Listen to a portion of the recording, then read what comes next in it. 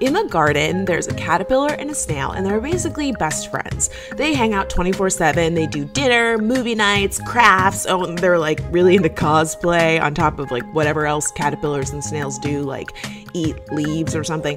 Anyways, one day they're on their way to a party that's right outside the garden, and they have to go through the fence to get there.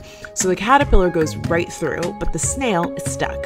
Her shell is just too big and it won't fit under the wire. So she's like, crap, I can't get through. Maybe like, can you lift up the wire, or maybe we can build a little bridge or something? And the caterpillar's like, dude, just go under. But she can't. There's just no way that the shell is gonna fit. And the caterpillar's like, go under, come on, we're gonna be late and I'm trying to hook up with that super cute ladybug. But it's not happening. The shell will not fit under the wire, and at this point, Snail's getting kind of frustrated because it's not like she doesn't want to go to the party, but for some reason, Caterpillar just isn't getting it. Yeah, it's not that easy for me. I just can't crawl under the fence like you can, so I would really appreciate your help here. Maybe we can like go a different way, and this just like sets the caterpillar off. What the heck? Just because I can crawl under stuff doesn't mean that I have it easy. Do you even know what it's like to have 16 feet? You don't, because finding shoes is a complete nightmare. Whoa, whoa, whoa. I'm not saying you have it easy. I'm just saying I can't go under the fence because of my shell. That's it. I have a shell and you don't. And there's some stuff that's easier for you that's harder for me. Just like, I don't know, jack about finding shoes because I don't have feet.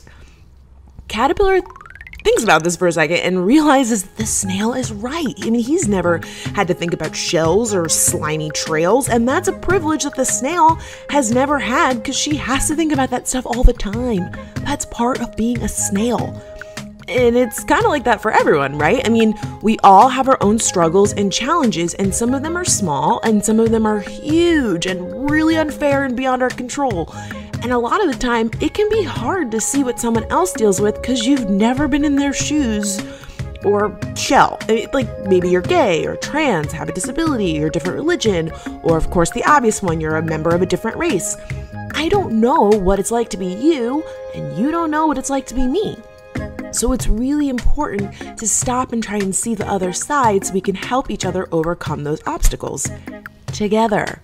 It's like sometimes you're the snail and sometimes you're the caterpillar.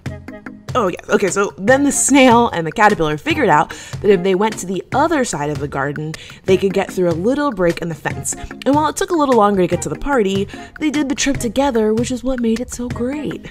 So they got to the party, the caterpillar hooked up with the ladybug, snail taught everyone how to do the wobble, and the party was everything. The end. This video was illustrated by the very talented and lovely Kat Blaque and written and narrated by yours truly, Franchesca. Please check out Kat's channel and don't forget to subscribe. Bye!